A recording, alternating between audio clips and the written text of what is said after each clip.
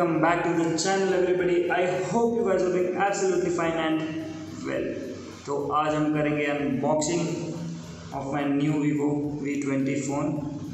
नया मतलब I am already using it from past 15 to 20 days। आज अनबॉक्सिंग सिर्फ आपके लिए कर रहा हूँ, only for YouTube. So please do subscribe, do like.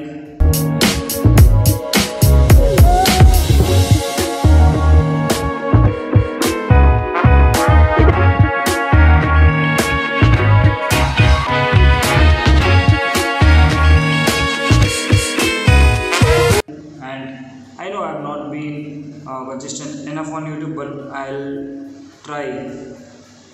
और तो बोल ही कह सकता हूँ। So I was shooting on the camera। अभी फ़िलहाल कार्ड फुल हो गया तो कैमरा साइड में, अभी फ़ोन से ही शूट करेंगे।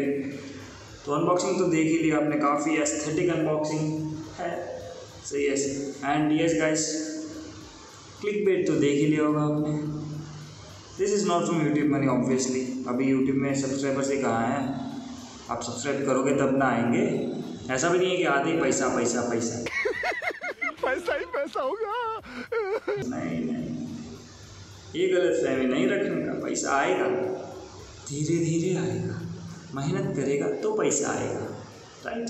सो यूट्यूब मनी तो नहीं, बट बाकी जो भी स्टफ़ है like blogging, I have an another channel which is on photography, RBFM studio. अगर सब्सक्राइब नहीं किया तो लिंक डिस्क्रिप्शन में है, you know what to do. तो वहाँ पे जो भी हम लोग शूट्स करते हैं, pre wedding, maternity, baby shoots, all kind of shoots, me, Shantanu and रौनक। अगर आप उनको भी फॉलो नहीं करते तो इंस्टाग्राम लिंक डिस्क्रिप्शन में है एंड मुझे भी फॉलो कर देना। So we 3 are team. तो हम लोग शूट्स करते हैं तो savings XYZ etcetera etcetera etcetera. And जो मेरा पुराना वीवो फ़ोन था, I got an amazing deal on that. सो मैंने एक्सचेंज कर लिया Vivo V11 Pro for V20। इधर से उधर जंप मारेगा एंड इसका कैमरा तो बहुत ही गजब। एंड आज और एक इम्पोर्टेंट चीज़ के बारे में बात करने वाले अपन, वो थोड़ा आगे देखेंगे, बिकॉज ये जो वीडियो है मैंने बाद में लिया है, वो जो वीडियो मैंने पहले लिया है, समझे। एंड जो बात है थ्रिफ्टिंग के बारे में। सो पहले आप गूगल सर्च, नहीं ज़रूरत तो है नहीं, आप देख लो, वीडियो देख लो पूरा, बिकॉज ये थ्रिफ्टिंग कल्चर जो है इंडिया में इतना है नहीं, मतलब है पर ज़्यादा ऊपर नहीं आ रहा है। So yes, let's try to make something better, make something good and let's try to make a difference. सो पूरा वीडियो देखे बिना तो जाना नहीं, पूरा देख लियो।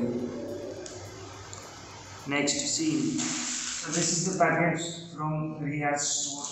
ये this is not any collaboration, ये मैंने खरीदा है just to show you guys कि many of you would not know about the thrifting culture।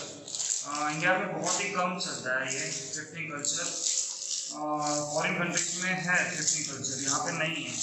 Yes, thrifting culture आप बोल सकते हो एक बार पहना हुआ, 2 बार पहना हुआ, but that doesn't matter, right? What matter is the selection and the thing। So here this is, look at this guy, ये बहुत ही ज़्यादा vintage है and this is a blazer from Rehash। So thank you Rehash। Actually मैंने बहुत ही जल्दी ये ले लिया था before सेल ख़त्म हो। And thank you for shopping with us, all the packages are delivered, thank you so much Rehash store। और क्या है बस।